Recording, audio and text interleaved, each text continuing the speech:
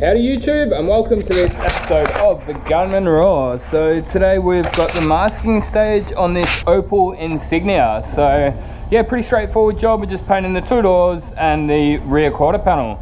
So yeah, I mean, lots of people get a lot out of my masking videos, so I'll do my best to keep you guys interested. I'll be talking a bit of shit along the journey, and yeah, masking this car up. So it's one of those things that I do get people asking me to do like a short in-depth video like on my main channel about it. Now I do have a few on masking on my main channel, but I find it's a little bit difficult to like include everything that you need to include in a 5-minute video. So you may even be best off just watching me in a longer video and talking a little bit of shit in the meantime. So here we go.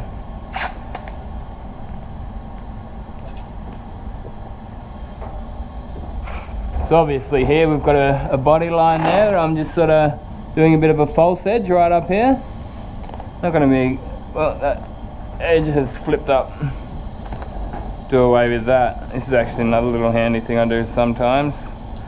When doing panels like this, sometimes you can like get a little bit of paint coming through and it can actually end up coming out these gaps, and you'll end up with a bit of misty overspray on it. So sometimes when I'm masking up headlights, let's just say if I was painting this fender and masking the headlight up, I'd probably put a piece of tape down there and down here just to stop it from coming back out. Let's do a proper false edge in there. I'm not going to get much paint up in there, so like the masking doesn't have to be 100%. I'm really just going to get the tiniest bit of overspray out there.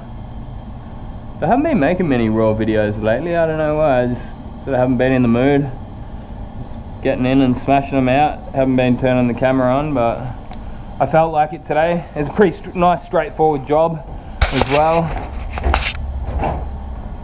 So things like this, you can do a bit of a false edge there if you like, but I've found a lot of the time all you really need to do is just back mask and then just peel it back a little bit before you shut the panel. Because what can happen is like sometimes that'll go a little bit too far, and as long as you're sort of taking it back there before you shut it, it'll go back there easily enough.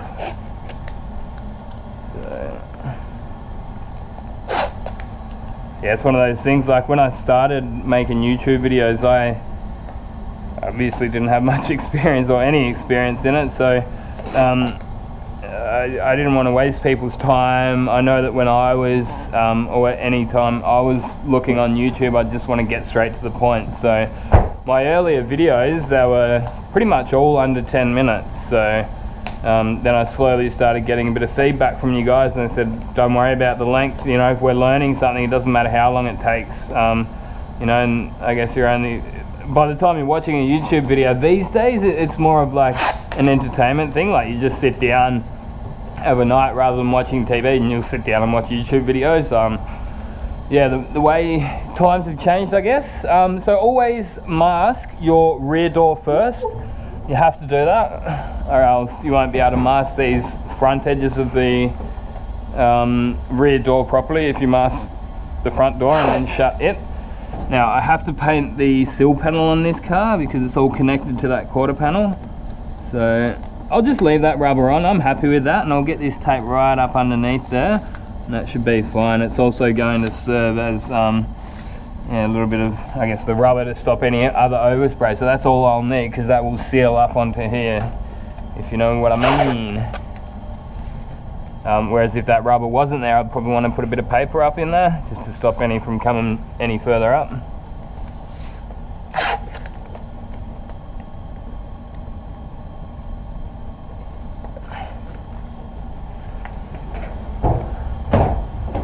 All I do with these upper sections 99% of the time, so if you want to clean it first, there might be a little bit of dust left over from your prep stage. Usually a bit of the finger action works, and then just back mask it, and exactly what we did on that bootleg, just pull it back a little bit before you do shut the panel, just to make sure it's not going to go down too far. Sometimes you do have to get a bit of thinners or prep sol up here because people will use like Armor All on their rubbers and it'll get all greasy, but yeah, this is clean, free of contaminants like that, which is good.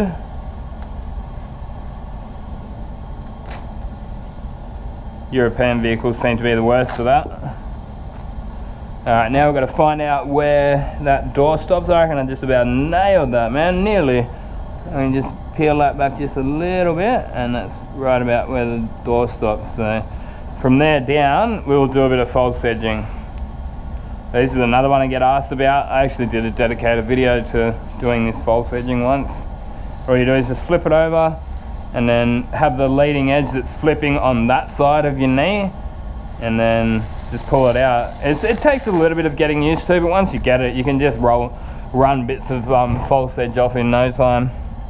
There are actually machines that do that for you. When I started doing false edges, it wasn't actually until I was like 4th year or yeah, around that stage of my apprenticeship, because I moved shops and everyone was doing it. I'm like, wow, that's cool. They actually had a I think it was like Easy Edger or something like that. Either way, it was really handy. It was, yeah, I didn't quite know how to make them myself yet, but someone taught me and yeah, it's actually quite easy. Yeah, I still remember the first time like someone showed me that. He said, oh, he was painting a van and there was like a little square thing like where a window would have gone on a van, but it was panelled out and it was all painted. And he's like, oh, I'll just paint around that. And I'm like, nah, man, you'll get a masking edge. No way. Like, I couldn't believe it. And when he'd painted, I'm like, man, there's like no edge at all, you know, or very minimal, something you just polish up in no time, you know. So yeah, you just get that nice, and you see like the paint's just going to want to flow up under there. So get a little bit in there, not too much.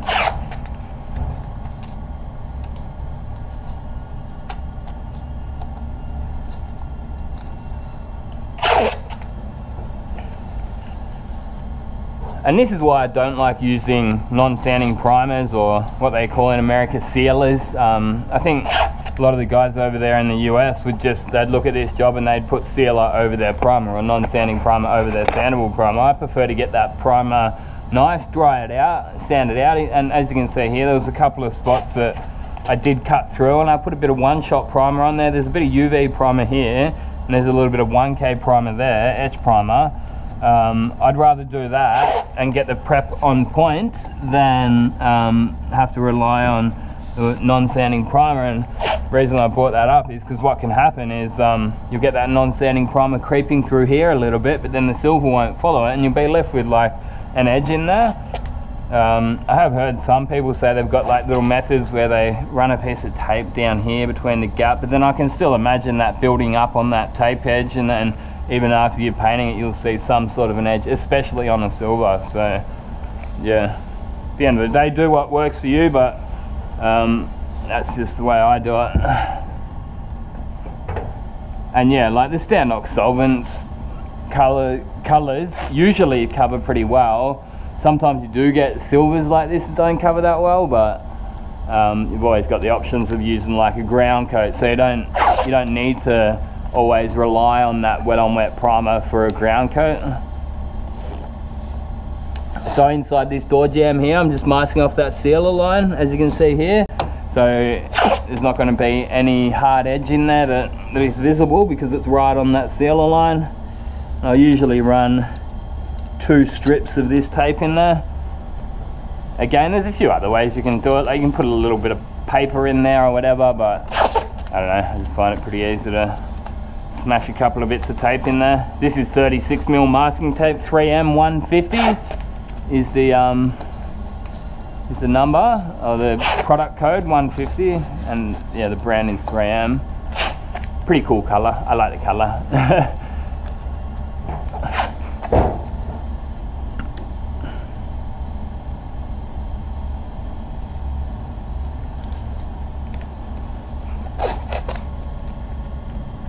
Like I used to spend all this time masking all of these down like that, and then I'd use that false edging the whole way around here, and then I'd double up the masking tape as well, but it just takes forever.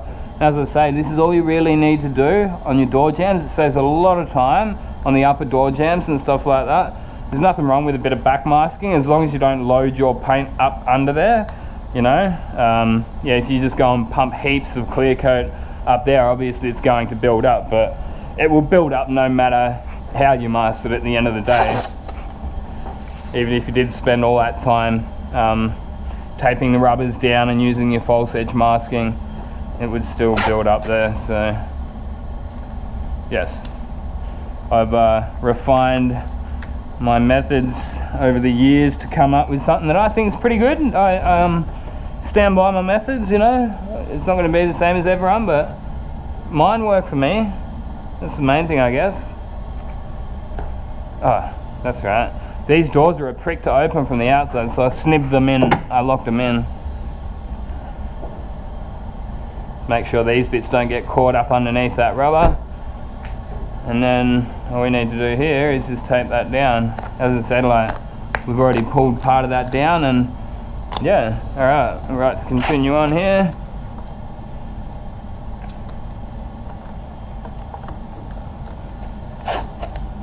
So you might even notice that the primer colour has changed a little bit from previous videos. We were using the Challenger primer, like, it's not great, you know, it did the job, and I just got to the point where I noticed a few defects and I put it down to the primer. The other guys weren't sure if it was the primer, or they thought it was the body filler because it was like cracking up, but I was sure that it was the primer. Too much primer getting loaded on too quick, so I just thought, you know what, we'll change the primer and see if it fixes it. And I'll tell you what, this primer is heaps better. Even if it wasn't the issue, I want to continue using this primer. It's the Cyrox brand, so it's another Axalta companied parent brand. But yeah, Cyrox is the brand, and it's great, like proper high solid primer. Previous one that we were using was just MS, I'm pretty sure. I've found MS products don't usually make a big deal that they are MS, but the HS ones do. So yeah, that old primer didn't actually say it was MS, and I never bothered reading the tech data, but yeah, it was an MS primer. So again, it's a bit of tape down the bottom here, right on that sealer line. I usually find one's enough for right up under here. And then where you got that little bit of sealer there that's wiped in, I'll do like a little bit of a false edge there, just so that you don't get a hard edge there, because the sealer doesn't have a sharp line to it.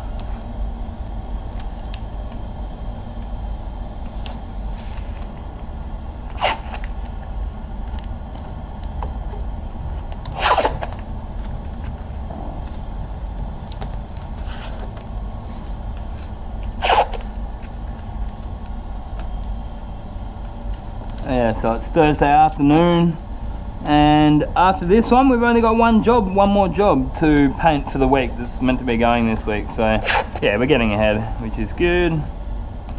Having lunch tomorrow. The boss puts on a lunch at the end of each month, last Friday of each month. That's always good. That's what we've got to look forward to tomorrow. So like pizza, KFC, something like that.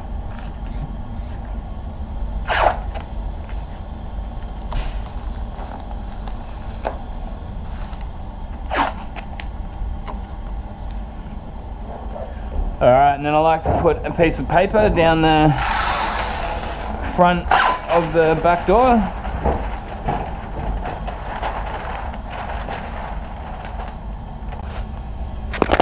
Alright, where were we before I was rudely interrupted by my fellow painter? That's right, we're masking this job up.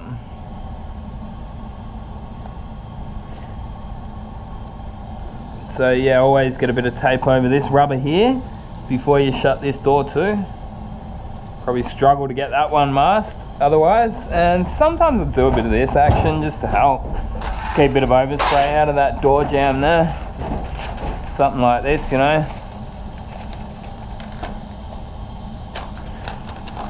Obviously you've got to be a bit careful when you do unmask that you don't go and scratch the front of that fresh door edge where you've just painted. In this case, this job is going to be staying in here overnight. I'll spray it tonight and unmask it in the morning, so it should be nicely cured anyway. Yeah, bit of that, and then we'll do a bit of back masking here.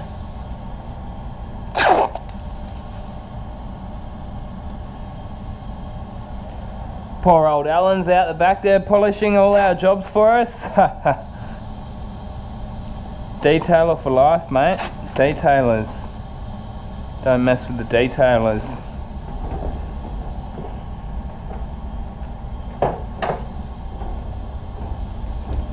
Alright, so what have we got? A little bit of something down there too. This sill panel's all been sprayed before. I got a feeling this entire side has been done before. I went to unmask some of the masking that we put on for primer stage, and it peeled off some of the paint on the sill panel. I'm like, yeah, that's good.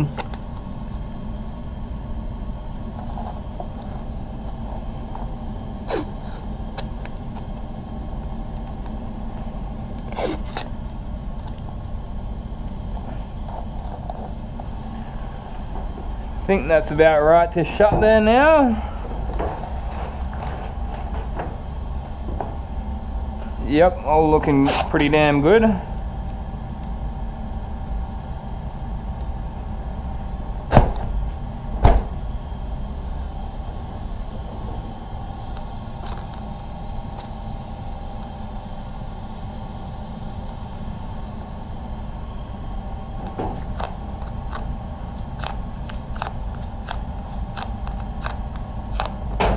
Yeah, look, I've found 9 times out of 10 I don't even have to hand polish up under here. There is that little of an edge that it doesn't even need a polish.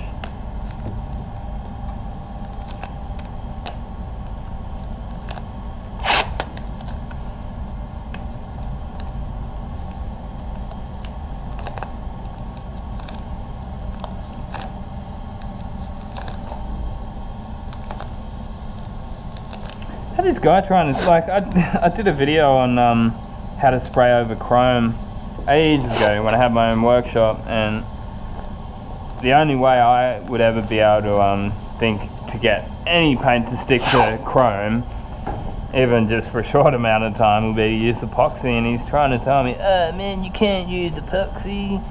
Like, what are you talking about, man? He's like, you need to do some research. And well, anything to do with epoxy primers, I've always associated it with restoration work. So I asked my mate Jose from Gator Negro Body Shop, and I'm like, you know, would you use epoxy primers? He's like, yeah man, all the time, you know, because he's got his awesome resto shop over there in the Netherlands. And he's like, yeah man, like that's stuff is going to stick to anything, and you got your rust inhibitors inside it as well. So yeah, basically this other guy just doesn't know what he's on about. When I do my Tirana up, if I ever get around to doing it, it's going to be a few years down the track now, but yeah, I'm going to epoxy that, maybe sandblast it, I don't know, maybe even just paint strip it or something. Sandblasting can get a little bit on the messy side and just end up with like little grains of sand all through your car. Again, I'll be consulting my mate Jose from Gato Negro to say, hey, how often do you sandblast them, and would you recommend it? Or is there, you know, I think they've got soda blasting and other methods and that. I mean, bead blasting is basically the same as sandblasting. I did this old I think it was a Hudson Straight 6 or something like that, or a Hudson Terraplane, like an old American, it was like 30s or something, 30s or 40s, one of those really old school cars, like cool car. But yeah, like that got bead blasted, and man, I was hours and hours and hours cleaning those beads out. And then when I went to spray it, like I was painting down here and just maybe a different pressure, and then just beads coming out into the paint job. That job actually came out really good. I was really happy with it. It was like sort of a British racing green, like a dark green, and then did all those big flares, wheel flares, guards or whatever you want to call them. They were done black, so it was all two-tone, and Yeah, it's awesome. I do enjoy doing the resto work, but doing it for a living, man, I don't know, just people they expect miracles done really cheap, you know. I think we got caught into quoting maybe too low, and you know, you get people want full resprays and you charge them 10 grand, and it's like, man, it's just not worth it. You're busting your balls on these jobs for peanuts, you know. One of those things, if I ever do get back into it, you know, like it'll be starting price for a standard respray will be like $20,000, you know, and it's all justifiable. Like when you put the hours into it and even just the materials that go into it, you're like, on the cheap you could probably go $2,000 worth of materials for a respray these days. You know, you're talking like, if you want to get like a Glazerette HS clear kit, you're at $700 or $800, give or take, you know. That's just for your clear coat, not to mention all the other stuff that you need to get the job done.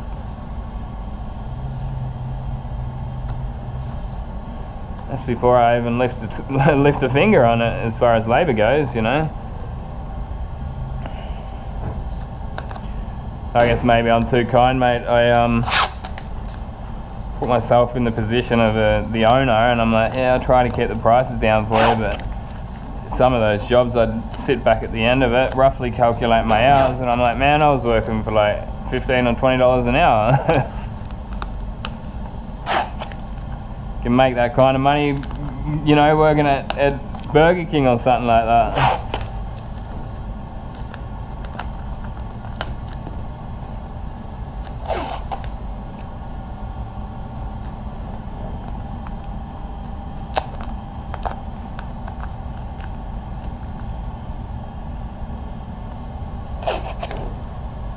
Which is something I've actually never done my entire life. I've never done retail or any of those kind of jobs.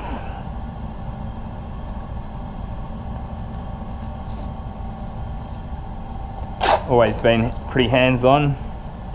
My first job was at Ultra Steel in Bendigo. It was like a steel fabrications joint, and just cleaning up. Oh, it was dirty as, man. I got some photos. I think I put them on my website actually.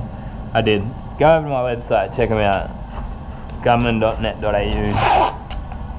I think it's in the about page. There's a photo of me at my first job, and I did a big page there, a bit of a write-up about, you know, myself.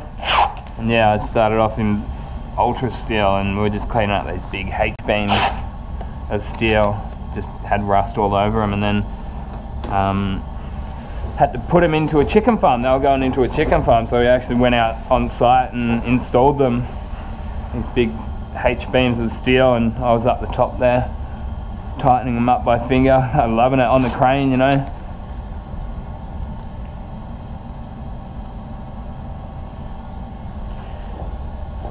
That was when most kids were enjoying their after school holidays. I'd finished year 10 and sitting around at a friend's place one night, and his mum said, hey, does anyone want a holiday job? I said, yep, me, please.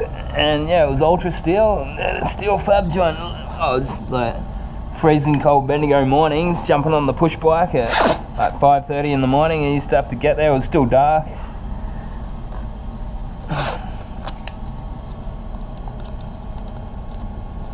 So good.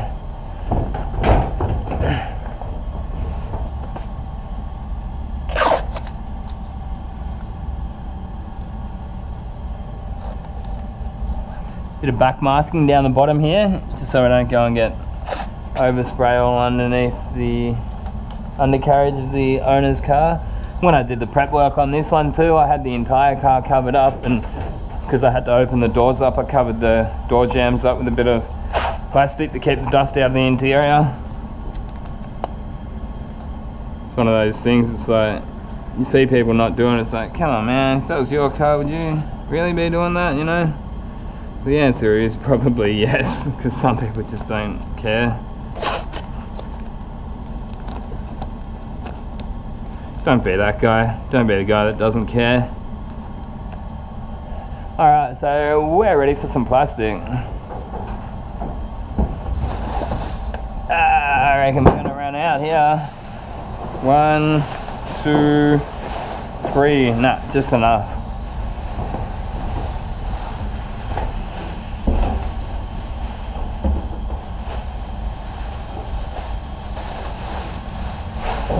Yeah, I found for a standard car, like your normal sedan, 3 full arm lengths gets over it. 3.5 usually, yeah.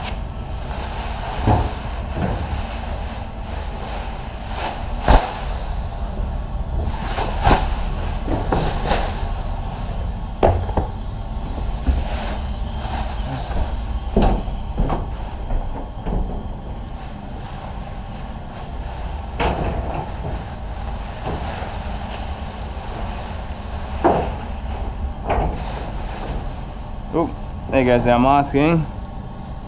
You get back down.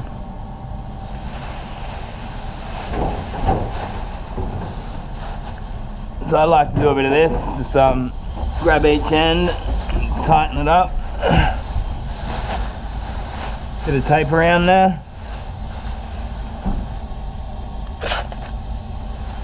I think, yeah, it's officially winter in 2 days from today. Here in Australia at least, although I'm still running around with my singlet on half the day. And it's about 23 Celsius.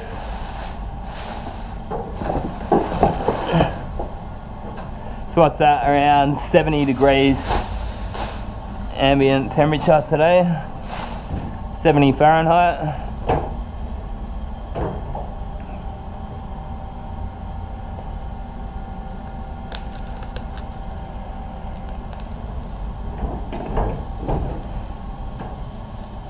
Gotta love them Colad blades, very handy tool.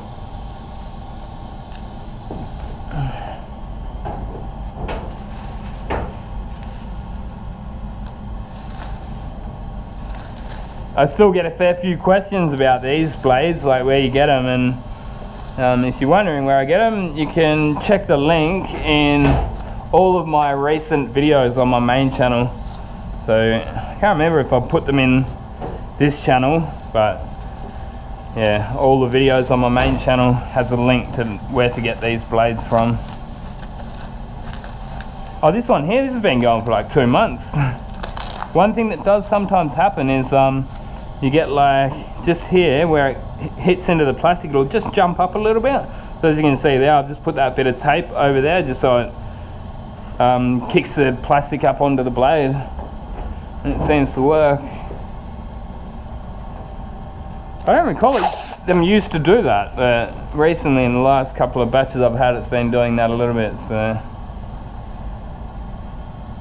one of those things, when you use them every day, they don't seem to rust, but if I was to leave that for a few weeks, just sitting out in the workshop without using it, they do start rusting up. So if you don't do your masking as often as me, either just get a couple for backups, or you could alternately just put a bit of oil over them while you're not using them. If you did just say get one, do your masking job, and then plan on leaving it for a few months, just put a little bit, I wouldn't put too much there. And then you'd obviously want to clean all that oil off before you do start your next masking job, like a bit of Prepsol or thinners or something, because you don't want that oil, you know, all over the panel that you're masking. But yeah, when you do get new ones of these, they do come lightly oiled on the blade to stop them from rusting.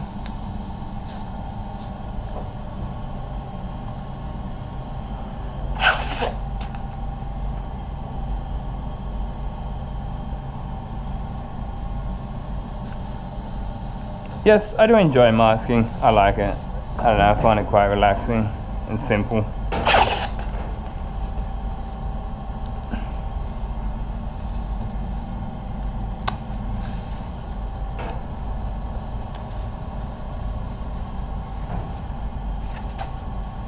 As I say, like, I can probably come up with a better narration of my masking when I'm actually doing it, rather than getting the footage and then sitting at home, because honestly it is really hard for me to narrate. It's like, well, I'm putting pieces of tape down and I'm cutting out plastic. What else can I say? Whereas throughout this video you might have picked something up through some of the explanations I gave as I was doing it.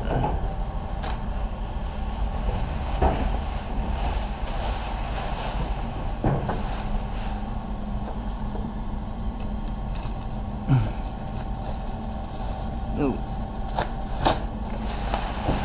That can just go down there for now.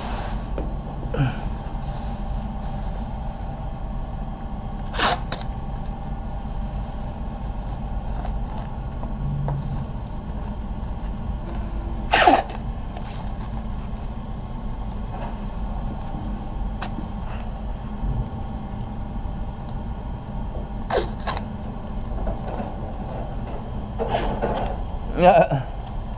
What's this guy doing? Trying to get his fender down.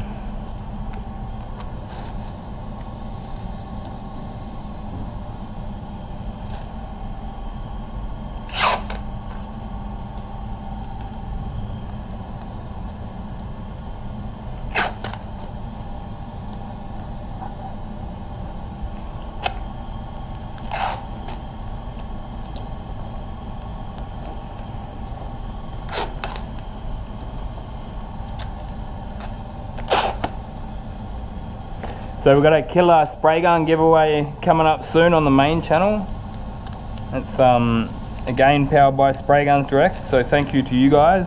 They were the ones that even had the idea. And it's going to be 2 Pro Light camo editions, 1 SATA limited edition Morgan. You guys, SATA guys will probably know what that is. And then the NSI Water Supernova Lotus Edition, same as the one that I have. So yeah, that's awesome. 4, you know, flagship spray guns given away.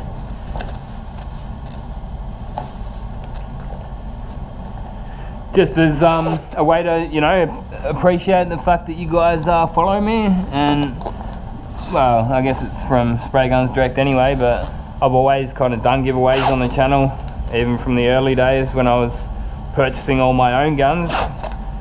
And that's my advice, like someone starting a YouTube channel, don't start it up thinking that you're going to get all these freebies. And when I started, I never expected to get all these freebies, you know.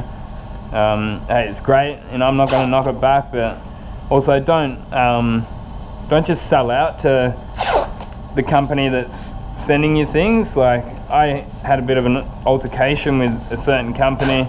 I guess there's no real reason to name them, but they sent out a product, and if I was to be fully honest to myself, I actually think that I was being too kind on it, because I felt obliged to, you know, like it's like a bit of common courtesy. It's like if someone has ever given me something, even if you don't like it, you'll usually be like, oh, thanks. You know, I'm sure we all know that one. Like, you get something for Christmas, oh, thanks, ma'am, I really wanted some new socks.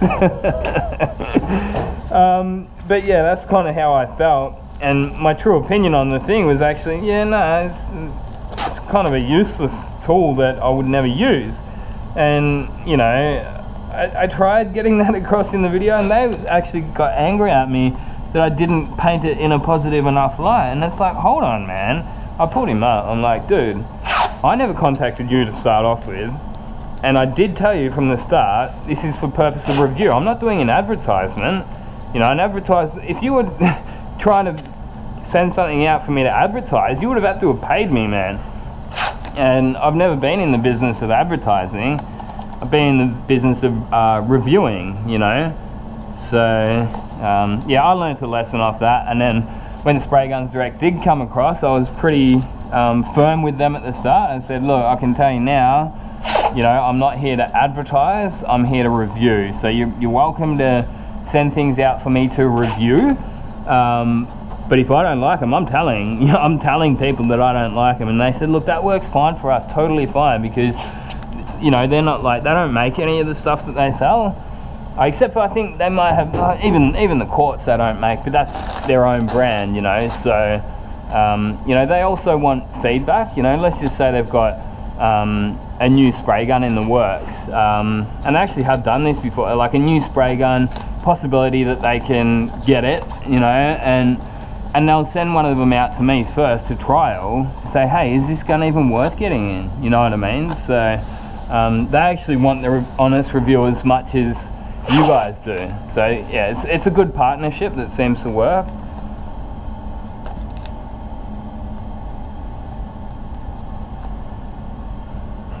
And as far as the channel's concerned as well, it's been, you know, it's added like a lot of good content to the channel, I believe, as well, you know. Things that I just wouldn't have purchased because I couldn't justify it, you know. They've been able to send out for me to review, and yeah, got some good content onto the channel as a result.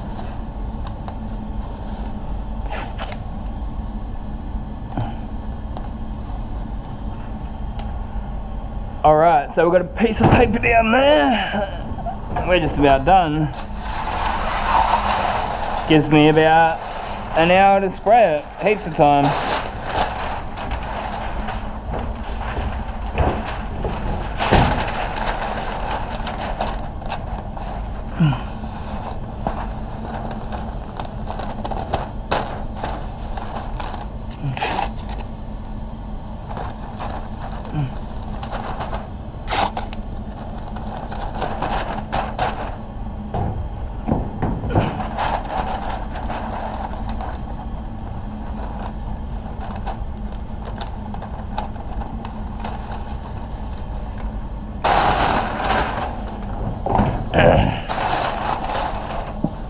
Alright, so always do like a final check over, make sure all the edges are stuck down, that you didn't miss anything.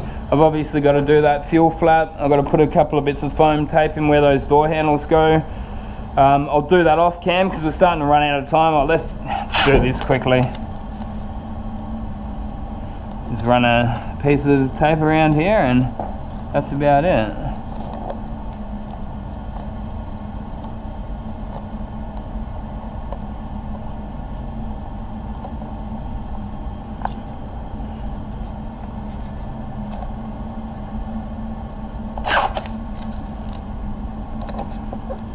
Yeah, just want to make sure I've got enough room left on the SD card to get the spray painting stage. I think I had an hour left when I started recording this.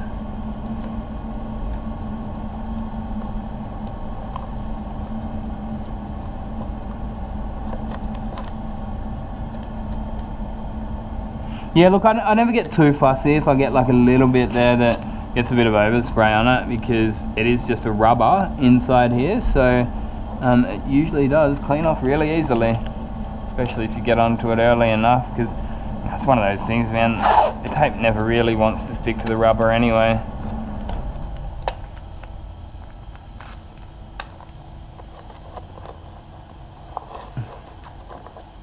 But obviously I did give it a bit of a clean with Prepsol before I started masking the job, just to help improve my chances of getting it to stick.